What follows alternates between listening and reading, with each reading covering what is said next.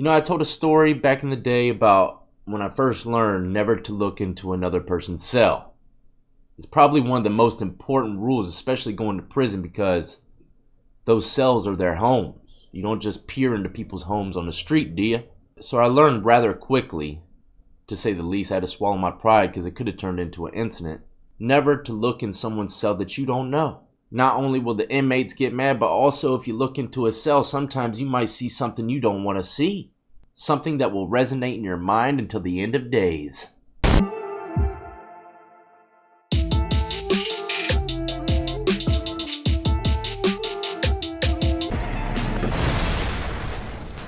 If you do this in jail, you're guaranteed to get the wrong crowd following you. If you do this in jail, you're guaranteed to get a good game pat on the butt even though you're not playing a game.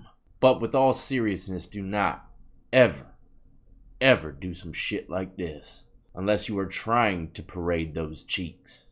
Alright, so like I was saying, don't ever look in people's cells, right? Well, also, this is kind of the same principles here. In this video, you're going to see something go on in the background and something that this individual is speaking to with this old lady we're going to discuss as well. But don't ever peer into people's freaking video visit, man.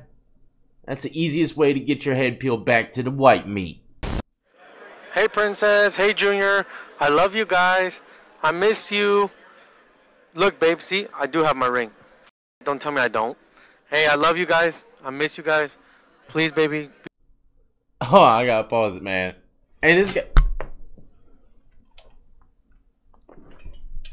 I kind of feel sorry for this guy, man. He had to wear his ring to the visit because she was probably getting mad that he didn't have it on the last time. You're in an all-man's prison, bruh.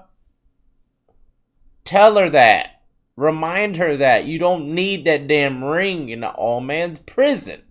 You know you're going to take that shit off when the nurses come around anyway. I'm just playing, man. That guy seems like a really good guy, but look in the background really quick, okay? Look in the background. Homeboy to the right is walking into the screen.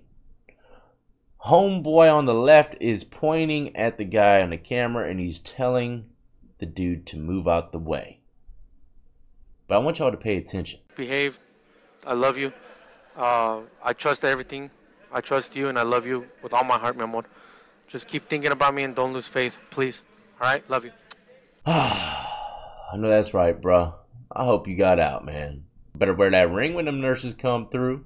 Anyways, let's rewind it really quick, okay? This guy's peering into the freaking shot the whole time. The whole time, and they got net bags around their neck and shoulders. They're probably waiting for canteen. But just look, he tells the guy to get out the camera, but he's staring into camera the whole freaking time.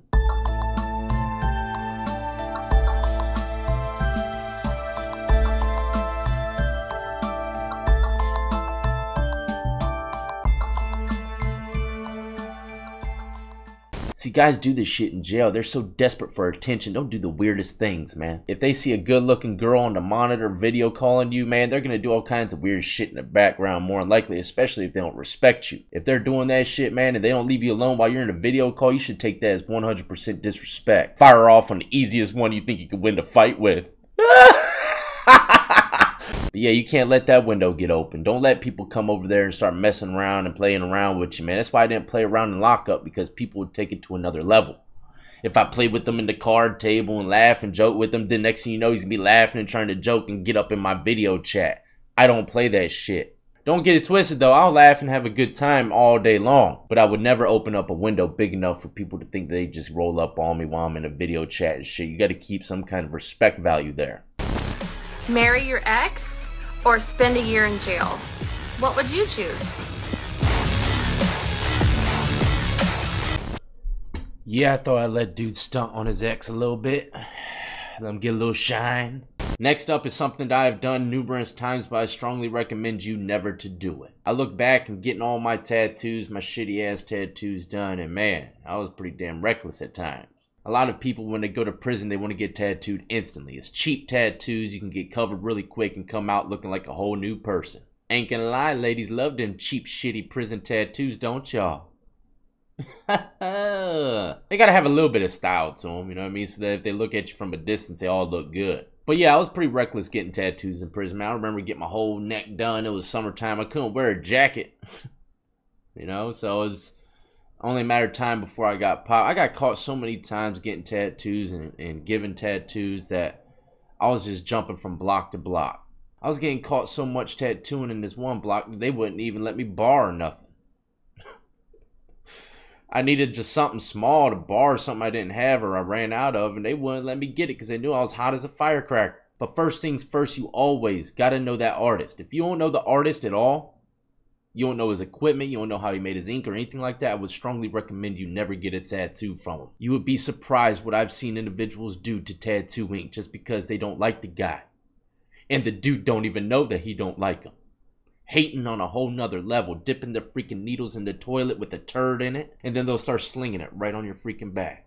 You get a big ass red rash on your back next day and wonder what the hell happened. Hepatitis in prison is very real. So take it from me, unless you make your own ink and needles and all that good stuff and then bring it to the artist, you better know that guy like the back of your hand, because I don't trust nobody in prison, not even the tattoo artists. Alright, so as you can see, it's a little blurry, but this guy's got his arm through the chuck hole. For anybody that doesn't know, the chuck hole is the food tray slot that opens up in front of your cell door so they can send food in case you're on lockdown or something like that. Send in the gas, tasers. But in this dude's case, his arm. Stuck his whole damn arm. It looks like the tattoo artist might be on lockdown, or it might just be a lockdown block and they only let a few people out at a time. Let's go ahead and watch this quick little clip. It's nothing major.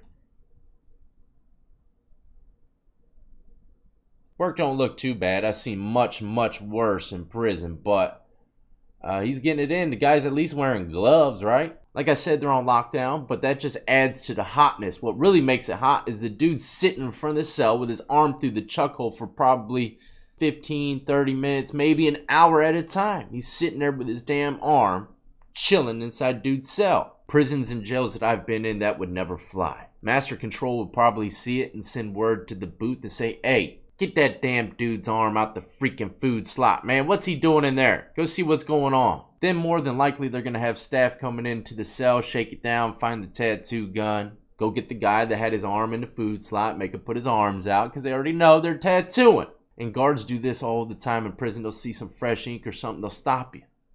You know, they'll look at it, they'll be like, all right, that's decent. And then you have some guys be like, man, that is the shittiest damn tattoo I've ever seen. I should lock your ass up for it. And then you have others that would be like, damn, that's some really good work, but you can pack your bags because you're going to the side pocket. And that's probably 99% of the time of what happened to me. They locked me up every damn time, it seemed like.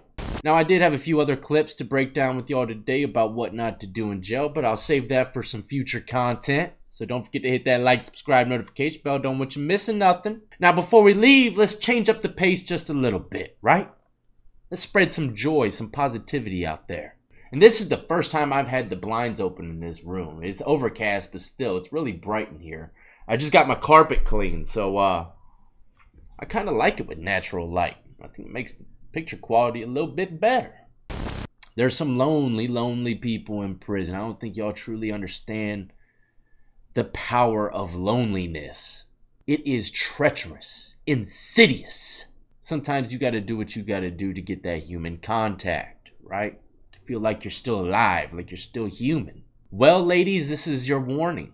Please get your paper and pen ready, because I got someone that you might just be interested in. Hey, my name is Garrett. My friends and family call me G. I'm from Tacoma, Washington. I'm 23 with no kids. I'm just looking for any female to talk to between 18 and I would prefer you to have like an open mind and a free spirit. I'm a bit of a hippie. I'm vegan.